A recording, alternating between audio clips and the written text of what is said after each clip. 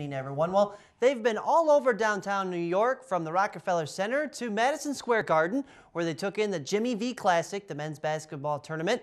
Last night in NYC, the Ishpeming Hematites football team took part in the Sports Illustrated Sportsman of the Year ceremony.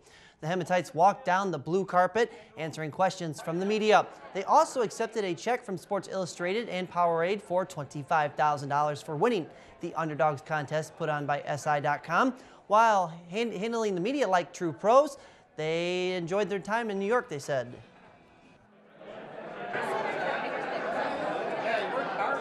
Overall, what has your experience been like here?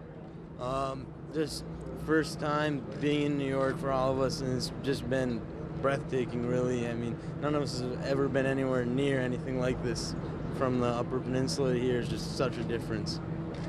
You want to come up to the front for a sec? Yeah, there he is. So can you believe that you're here about to meet LeBron James? No, because it's just exciting, and I guess it's kind of fun.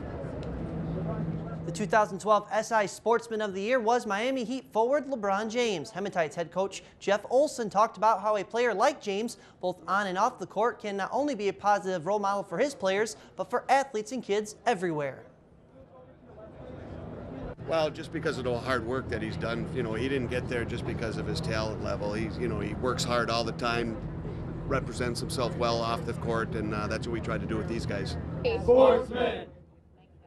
The Hematites are enjoying their last hours in New York today. They will load up on the bus at 7 o'clock and head back to Ishpeming. The bus is scheduled to arrive back at the high school tomorrow at 5 p.m.